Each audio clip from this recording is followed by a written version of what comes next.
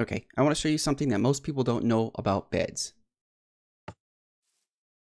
So this is what it looks like normally when you lay in a bed. You got your feet sticking out, it's nighttime, and you sleep through the night.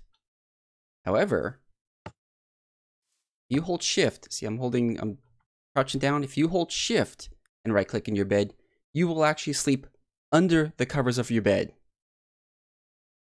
Look at that. Isn't that? I can't believe a lot of people don't know that. Yes, I looked that up online and I realized a lot of people don't know that. So here's what it is normally. This is just regular right clicking.